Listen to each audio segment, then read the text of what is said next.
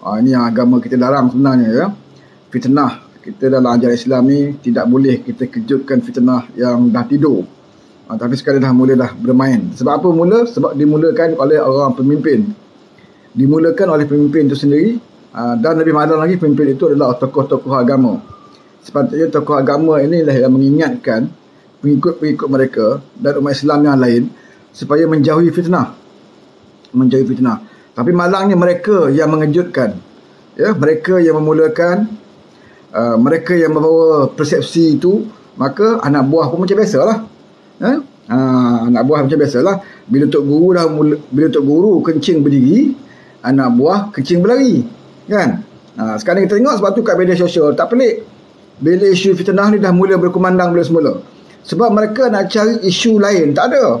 Ya, sebelum ini mereka main isu ayam, harga barang, kan, gula, beras. Sekarang ni alhamdulillah beras pun dah semakin lama. Semalam saya tengok Mak Sabu bersama dengan kaki tangan Fama, Mak Sabu sendiri turun ke tempat kilang dan sebagainya, dan menghantar, dah pastikan bekalan dihantar, walaupun masih ada lagi tempat, sebagai tempat yang masih lagi tidak cukup beras tempatan, tetapi ada usaha, ya, beberapa negeri telah pun dihantar, ya, selepas pada parlimen di mana Anwar beri jaminan mengatasi bekalan beras tempatan.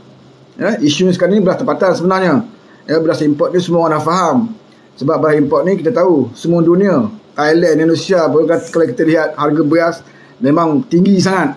Ya, tinggi harga beras di import di luar negara.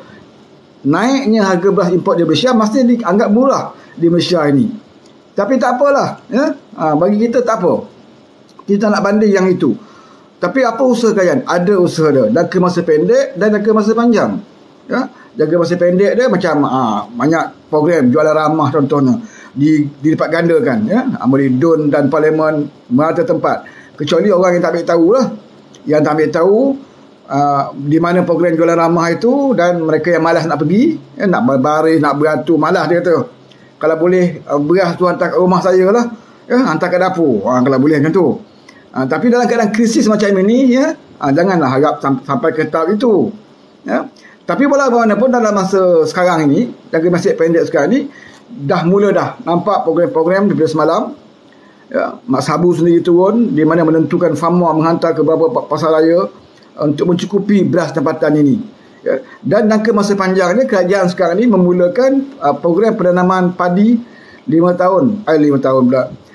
musim, ya, untuk 2 tahun yang dimulakan oleh kerajaan ini. Walaupun idea tu orang kata dah lama, ya, daripada zaman Atuk lagi sebenarnya idea ni, ya. Saya masih ingat lagi zaman kita PhD kerajaan dah ada idea tu, tetapi malangnya, ya, 22 bulan kita dikhianati.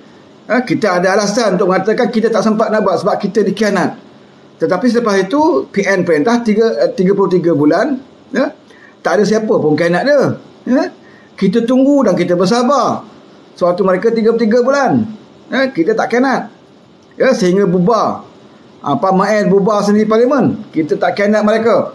Walaupun hak kita dirampas, hak kita dicuri, sepatutnya kita ada alasan untuk kita merampas kerajaan itu. Sebab itu hak kita. Kita punya alasan yang kuat. Kalau kita nak khianat ataupun kita nak rampas waktu itu kerajaan 33 bulan, kita punya alasan yang kuat dan kita halal berbuat demikian.